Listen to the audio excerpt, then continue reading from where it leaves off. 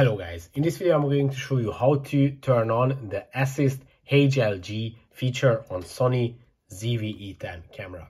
So it's pretty easy. You just have to go to the menu, which is here. Inside the menu, go to the fifth tab, which is on the top, this yellow one. And the second option is going to be Gamma Display Assist. And by clicking on it, you can turn on the HLG Assist features. Here you have HLG 2020 and HLG 709. So that's pretty much it for this video. Don't forget to subscribe and see you in the next one.